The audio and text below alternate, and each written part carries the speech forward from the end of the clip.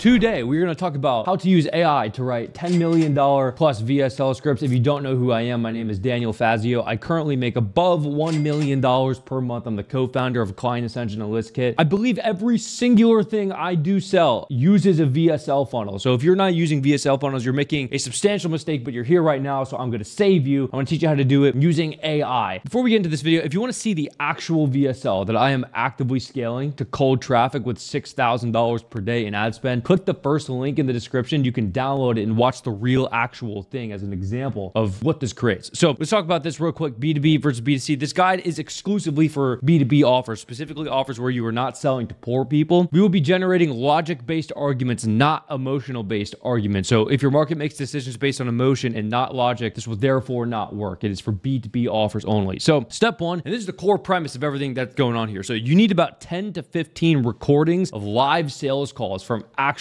people who are interested in this offer, right? Specifically the transcripts in TXT format, not PDF. Do not extract this as a PDF. You also can't do it as an MP4 or MP3. It has to be the actual transcription file, ideally in TXT format, right? The best way to do this is using a note taker app like Fireflies or Fathom on your Zoom calls, and then extract the TXT transcripts of 10 to 15. You could actually probably get up to about 20. You're just gonna be limited by Claud limits. So you wanna upload these to a Claud project, upload 10 to 15. So what does that look like? So if I go over here, this is Claud. If you haven't used Claud before, you're gonna use a Claud project. How do you get to Claud projects? And you'll need 3.5 Sonnet too. So you'll need like the pro plan of Claud. Go up here, Claud projects. And then what you do is I'll go into this one, for instance, you upload project knowledge. And what project knowledge is, it's just, here's your knowledge. Here's what you know. So for instance, I've got, I believe 12 recordings of sales calls right here. And it was the TXT file or a docx file. So it's just raw text, right? So 12, I could probably double this to about 24 based off of this right here. It has a capacity. And what you want to do is once you upload those, you're going to start prompting. So the first prompt we're going to do is along the lines of, we have an offer where, I'm putting this in quotes so you can inject it, what your offer is, who it's for, what it helps them accomplish. I need your help with writing a video sales letter for this offer. What are some core value propositions, key points, pain points, and questions I need to address in the video? Take time for yourself to contemplate this. If you feel like you need to ask me follow-up questions to generate a better answer, please do so. So that's what I did right here as the first prompt. Go all the way up here. I wrote in what we do, and then it basically just walked me through some key insights that I would have otherwise not understood. So this is a good practice for kind of understanding where your offer falls. But secondarily, the next prompt we want to do is this. So this is for getting the section of the VSL. Can you extract the most common objections and questions and list them out for me in descending order, the frequency with which they're asked? So let me head back over to this, and it's right here. Can you extract the most common objections and questions and list them out for me in descending order of the frequency with which they're asked? So this is for a different offer than the one I'm showing you, but it was about data quality and source questions. So people want to know, like, this is for a data offer. People want to know where we got the data from, how accurate it is, how do you verify it, what's the bounce rate. Then they want to know about volume and coverage, then price and value questions, then technical integration, then specifics, and then deliverability, and then contract and commitment terms, and then support and implementation. And this is the exact sequence that they ask the questions. Why is that important? Why do we specifically want to know the frequency and descending order that they ask the questions? Because if you order it, this is just a little mathematical trick. If you have a shit ton of people and you order it in descending frequency of the order that they're asked, it by nature, just by raw math, comes out to be the exact